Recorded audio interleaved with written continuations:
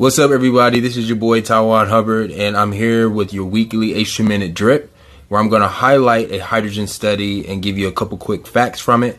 And so let's go ahead and get it going. All right, so this study was published in October 2022, and it was conducted by a research study out of a research group out of China.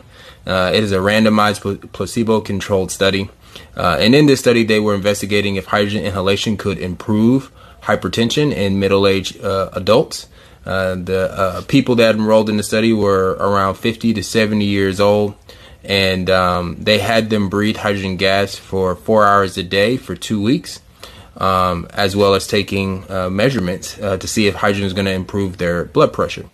And what they found is that hydrogen was able to decrease their blood pressure, their diastolic and systolic blood pressure, as well as regulate a couple stress hormones and other hormones that actually deal with your kidneys regulating salt, which has a big impact on blood pressure. So this is your H2Minute drip. This study will be linked in the description, and hope you guys enjoy it. All right.